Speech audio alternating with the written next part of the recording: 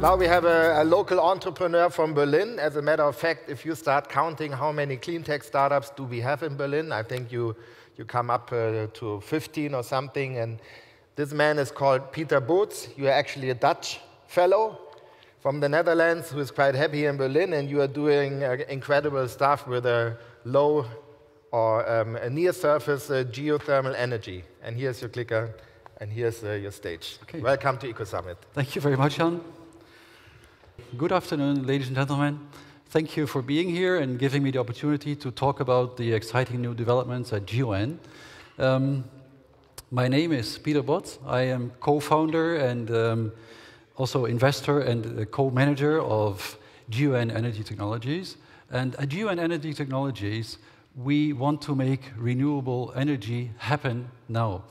What Geo-En is doing is making renewable energy for heating and cooling buildings. And as you all know, the heating and cooling demands of buildings form a major part of our everyday energy consumption. Of course, there are other renewable energies available for this task. But if you look, for instance, at solar thermal energy, it's a very good energy, but it has its limitations. And some of the limitations are that it's available when you don't need it, and when you need it, it's not available. Of course, you can do a little bit of storage, but it's not nearly enough to work. Then we have air heat pumps, we have biomass, we all know it, but they all have their issues, especially when cooling and when storing energy. If we look at geothermal energy, then we see that geothermal energy does not have these problems, because geothermal energy can be stored, it's all year available, and it can do cooling. But of course, there is always something, and geothermal energy is a little bit awkward because it normally needs a lot of space. That is where we come in. Geo-En has developed a technology which is very compact, and that makes it very suitable for use in cities. Because of its high power and its low space utilization, it's very well suited for cities.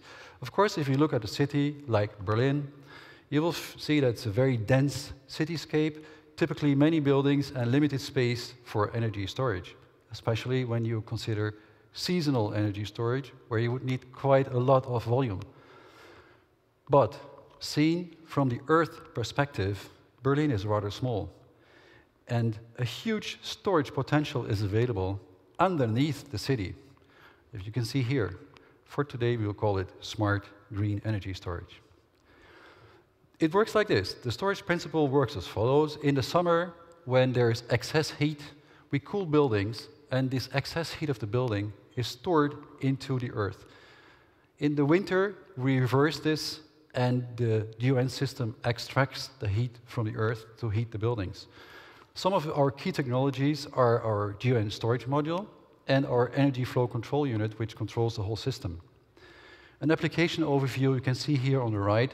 For instance, you see here a typical inner city apartment building with many apartments. There you typically have hardly any space, and there we can build one drill hole under the building. Typically, a drill hole is like between 40 and 60 centimeters in diameter, and roughly between 50 and 200 meters depth.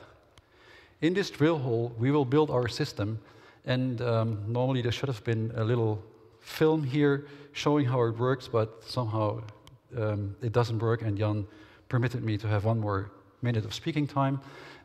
What would happen in our system is that it circulates water in the ground. It circulates natural groundwater, and this natural groundwater has a certain temperature. In the winter, the groundwater will be used to extract heat from the earth, and in the summer we would do the reverse, and then the cycle starts again in the next year and next year and next year, and so we have very renewable energy here. Why would you buy a Geo-En system? Well, we have lots of green customers, but they're not just green customers, they are smart green customers. So they look at the figures, and if you look at the figures, you will see that the emissions and the energy costs of such a system are roughly 60% lower than comparable systems. And we're not comparing to any old systems, but very modern systems. The last half year, we had a few sales here. It's a little overview of where we are selling to. For instance, if we go back to this one, this was a building in Hamburg. It's a new office building. It was important for the investor to have a gold certificate according to DGNB. DGNB is a German institution for certifying green buildings, and this has a gold standard. Then other investors, they were in this half year, there was a large corporation who wanted to have their head offices with our system. Then there's a residential system, a clinic, even a data center, and luxury residences. How does it work? What is the value of the system? Normally, if you have a gas boiler and you have 100 units of gas, you would typically have 90 units of heat. If you use a more modern system with a heat pump, you have gas-driven heat pumps, then you would get 150 units of heat, which is already a lot better, and you're using renewable energy in quite a respectable amount. What we did is we made a hybrid system where with 100 units of gas, you can have 210 units, and we're using much more renewable energy. So if you see everything together, you'll see that we have considerable savings of roughly 60% compared to conventional gas systems. If you look at state-of-the-art coolers, it's a similar story because our system uses only 4 units of electricity, where a state-of-the-art conventional cooler uses roughly 25 units of energy to produce 100 units of cold. That means savings of more than 80%. We have segmented the market by floor space in Germany, and to keep things short, you'll see here we have distinguished in commercial buildings, in large residential buildings, and we have a system for special buildings like airports. The investment opportunity that we are offering at the moment is for the future, because we are looking for a rapid expansion in the next 2 years in other countries. At the moment, we have current investors, which is Indico, which is my own company, eCapital, and IBB. I think you all know those last 2 companies. And we have financing to reach break-even. And we're looking for funding later on for the rapid expansion. Thank you very much for your attention.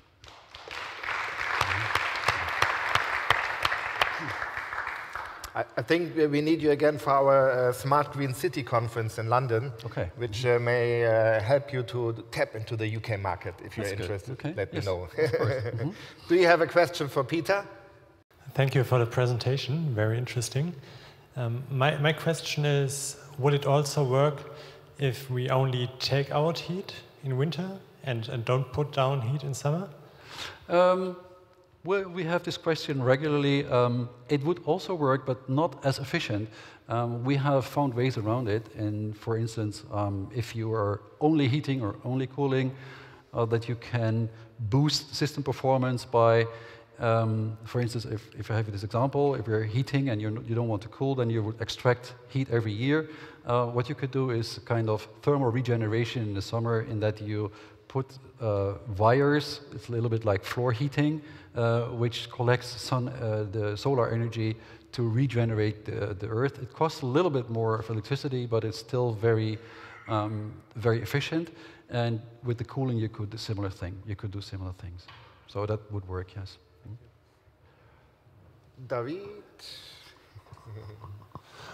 Double question. Can we have some idea about the investment price? And is it possible to install for new building, I suppose, but also for renovated building? Or for existing building? We do. We have quite a nice mixture of installations in existing buildings and in new buildings. For instance, this one that I showed you from Hamburg, there was absolutely no space. We built it under the building. But we also have like old buildings in Berlin where we do retrofit, and then we go to one of the very small space behind the building, for instance, or in front of the building. Or you could even do it in the cellar of a building to do it there. That's one part of the question. And sorry, what was the second part? Cost of investment. Well, to give you a rough idea, the examples that I showed you there, they are between 60,000 and 600,000 at this moment. The amortization depends a lot on a lot of external factors, like what is the comparable energy price of the different energies you're using. That's why we have gas-powered systems or electricity-powered systems. And what is also important, of course, is several subsidies that are there. So it's, I guess your next question would have been the amortization time. It varies between anything between 3 to 4 years to maybe 20 years. That's quite a big range. All right, Peter, thank you very much for coming to Ecosummit and pitching. Thanks for an honor. Thank you very much. Bye-bye.